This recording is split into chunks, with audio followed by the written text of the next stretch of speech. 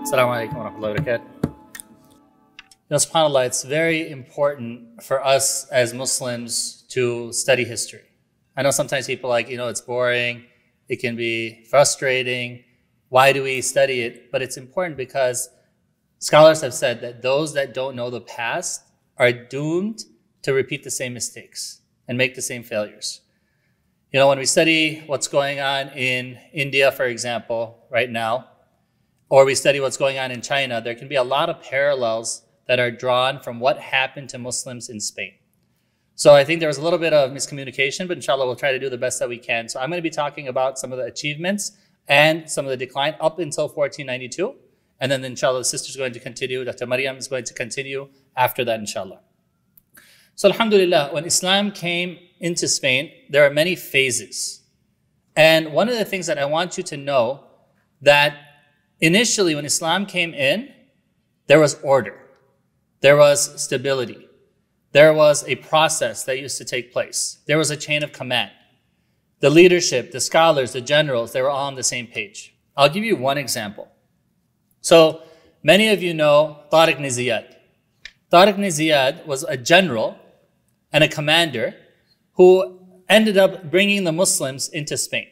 And there are many battles that happened, alhamdulillah, he's very successful. But he was a commander. Above him was Musa ibn Nusayr.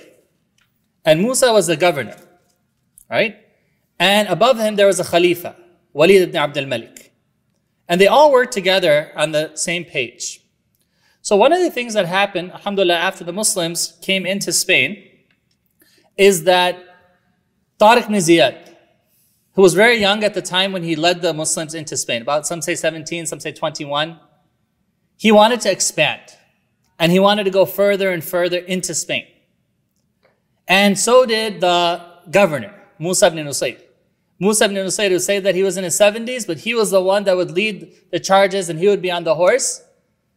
But the Khalifa sent him a message. And the Khalifa is in Damascus at this time. And Walid ibn Abdul Malik, who was a Khalifa, after they got into Spain and they wanted to keep expanding, going more west into France and other places, into Europe, the Khalifa had said no. And he told Tariq and Musa to come back to Damascus. How do you think they responded? If it was about them and their goals and their objectives, they're on the ground, they would have said, no, we're going to go forward. But what they did was, look, we have to have order. We have to have a process. So Tariq and Musa, they ended up going back to Damascus. And Walid ibn Abdul Malik, who was a Khalifa at the time, he passed away 3 days after they got back to Damascus. And it wasn't that Walid didn't want the Islamic world to expand and the Muslims to go into France and other places.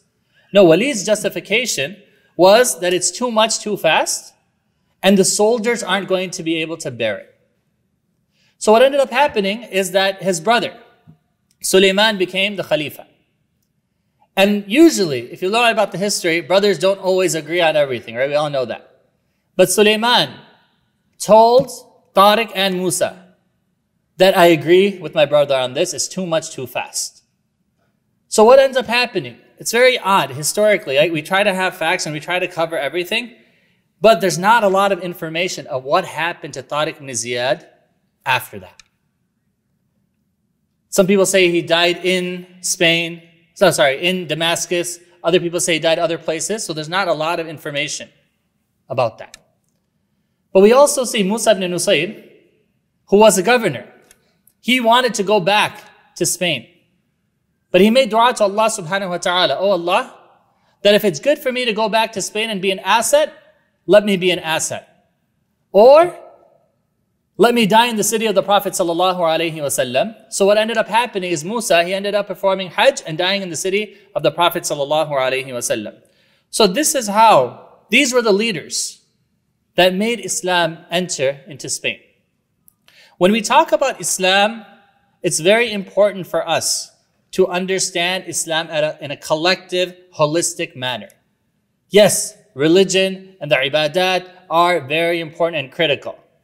But if you look at whether it's in Andalus whether it's in Baghdad, in order for any society to function and flourish, in addition to the religious aspect, there's other things that need to take place for the community to feel safe and the community to flourish. And two things that they tried to do in Spain, which alhamdulillah, they were successful for many, many years in doing, was the economy. If you look at the Muslim world today, what are our major exports? What are our major exports? Oil, besides oil. She said people, okay. What else? All right, da'wah, okay, mashallah. But if you look at it, think about this. I want you to expand your minds, inshallah. Are there people in the world today that are committing atrocities and doing things which are very bad, but no one says anything because they're economically strong? We all know it. Are there people that are doing things, and economics, all of these things play an impact and a role, and they did at that time as well. So if you look at that period of history, when Muslims were in Spain, the Muslims were the ones that were exporting things to the rest of Europe. And I'm just going to go through some of these lists, right? Because I want you to know, alhamdulillah, that we do have the ability, the responsibility, and the capacity to be assets and not burdens, as some people portray us as. So we know that the people who came in Damascus, in the people from the Arabian Peninsula who went into Spain, did they have a lot of water in the Arabian Peninsula? No. But Muslims were the ones in Spain that led to people developing the water wheel. The irrigation system set up by the Romans, right? And they nurtured that, they took care of it. Those that were falling apart, they enhanced it. They pumped water from rivers into fields that had fallen into disuse. Agriculture. Arabs brought in plants from Syria. The Berbers introduced crops from North Africa. And I joke, you know, sometimes in our cultures, and my mother-in-law is there, but I was joking that, you know, I went to visit her sister in Baltimore, and they gave us a plant to bring back to Chicago and say that grow this in your house. I don't know if that happens in a lot of cultures, but this is what happened in Spain. People from Syria, from Damascus, from the Arabian Peninsula, from the Berbers, from North Africa, everyone was coming into Spain to try to grow crops. And that's the basis of their economy. So the Muslims were the ones that introduced a lot of these crops into Europe, Western Europe as we know it. So the date palm, sugarcane, oranges, tangerines, lemons, grapefruits, apricots, almonds, artichokes, rice, saffron, eggplants, parsnips, cotton, mulberry tree, silkworm. They made their first appearance in Iberia, the Iberian Peninsula, during this time.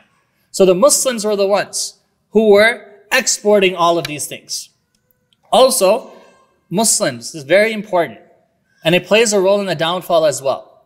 If you look at Baghdad, the golden age of Baghdad, if you look at the golden age in Spain, in any society, we talked about the economics, very important. Also the literature and the arts.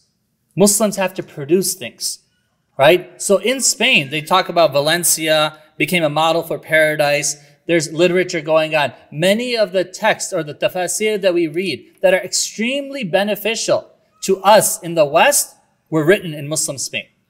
Tafsir al-Qurtubi, Imam al-Shatibi's Muwafaqat, and a lot of texts were written to have people understand that Islam is not based just in the Arabian Peninsula or in Asia, but Islam is dynamic enough to just excel in every society. Some other exported goods were silk, timber, agricultural products, gold from West Africa, Toledan steel had been famous since Roman times, Spanish horses. So these are all things that the Muslims contributed to the world.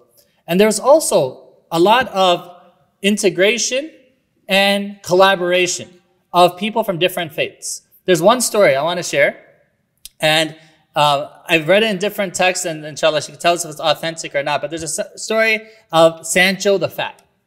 Okay? Sancho the Fat, he was a Christian ruler. And his people, they overthrew him, saying that the reason he's fat and obese is because he's eating too much and he's taking advantage of the rights of the people. So what did Sancho do? He went to Abdurrahman III, who was a Khalifa in Qurtuba, and sought refuge with him. Abdurrahman III had a Jewish doctor. And the Jewish doctor put Sancho the Fat on a diet and helped him lose weight. And then Sancho went back and took over his people. So you see, a Christian king, a Muslim Khalifa, and a Jewish doctor working together for the betterment of the society. That's how things started off. And that's how things were for a number of years. And that's when we talk about this golden age. Understand, in addition to the religious aspect, the economy flourished and the arts flourished. And alhamdulillah, people were able and willing to coexist. But there were some challenges. And those challenges did come back and harm the Muslims as well. And inshallah, we'll talk about that until 1492. So what ended up happening is, and I want to emphasize this point specifically because this problem exists within our communities of the United States, Muslims living in the United States. And it exists in India and other places as well. So when the Muslims came into Spain, there were three main categories of Muslims. There were the people that came from Syria, Damascus, people who were from the Arabian Peninsula. They came into Spain. Okay? That's one group of people. Then you had the Berbers, who came from North Africa. They came into Spain as well. Then you had the people who were natives of Spain that had accepted Islam. So you have three distinct categories of people.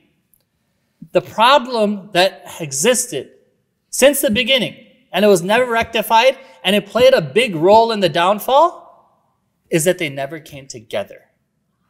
The Arabs lived in their pockets, the Berbers lived in their pockets, and the Hispaniola, the ones who were native Spaniards, they lived in their pockets. So what happened is that the people who didn't want Muslims and Islam to be united, they preyed on these differences and ended up causing conflict within the Muslim community. And if you see what's happening in India right now, a lot of the same things are happening. Muslims have been there for many years. But even if you just take within the Sunnis over there, you have many different groups that never work together. And what's happening? They're dividing and conquering Muslims, and we're all suffering from that as well. And if you look at what's happening in India, what's happening, and this is something that most Indians don't know about, but I'm sure many of you are familiar with some of the strategies that they're using because they've used them elsewhere. And we're not aware of that, so we didn't know, okay, what's going on. So if people protest against the policies of the Hindu government, what ends up happening, if you got caught protesting, you get arrested and they take away your land and your property. Where do they do this? This also happens where else? In Palestine. So these are things that we as a Muslim ummah need to understand and work together and understand that whatever happens in one Muslim community anywhere in the world, it will affect all of us. So let's bring it back. Don't we have the same issue in the United States? Just take the Chicagoland area. Those of you that are from here, I'm sure that many of you who are not from here, you have the same issues. Do we have segments and pockets of the Muslim community? The Arabs live here, the African Americans live here, the Desis live here, and everyone's doing their own thing. But think about how messed up it is. If, let's say, a dominant Desi community is having Salat al-Maghrib, and there's a large contingent of Arab or African American Muslims or Uzbek Muslims that comes to Salah at that time, what would the majority of the people say? Why are they here? What's going on? Right? Like something's wrong. And this is a problem that we need to address. Okay, so that's one of the things that led to their downfall. Another thing is that they became delusional. They started attributing success to themselves rather than to Allah subhanahu wa ta'ala. And this led them to think that they're indestructible. All of our success, no matter if we're economically strong, no matter if we're physically strong, we have a big military, all of our success comes from Allah subhanahu wa ta'ala, and that's something we need to remind ourselves time and time again. Another very important point that we need to emphasize is that the importance of balance. And I just gave a talk about the importance of balance. So we talked about Islam flourishing when arts flourish, when the economy flourishes, when the Muslim community is well-rounded and they're providing assets for those that are around them. But what ended up happening towards the end and towards the downfall is that became the people's primary objective. If you look at some of the stories that are mentioned in the late 13th century and 14th century, and even the 15th century, it talks about how alcohol became widespread. How some of the things that are un-Islamic started to take root and people started to prefer these as forms of entertainment, which conflicted with their Islamic values. And that is something that people's hearts became attached to those more than to Allah subhanahu wa ta'ala. So as I mentioned, our success is in our religion and our commitment and our dedication to Allah subhanahu wa ta'ala, in us being economically strong and being an asset to those that are around us, and also having a healthy dose of entertainment, culture, relaxation, but not going to extremes. So these are some of the things that led to our success. And inshallah, we can and will be successful in these things in the future. But also, if they're not maintained and balanced properly, they can also lead to our downfall. If we're not united as a community, then this is something that people will abuse. And they'll take us, like if you think about it historically, right? And I want to make this last point. Historically, Muslims have never lost or been defeated by people from outside of our community, non-Muslims, unless there are Muslims helping them. And this is something that's throughout history. So we need to be strong. And we need to stay together. And we pray to Allah subhanahu wa ta'ala give tawfiq. Jazakumullah khairan. Subhanaka wa bihamdik. Ashhadu an la ilaha illa anta astaghfiruka wa atubu ilayk.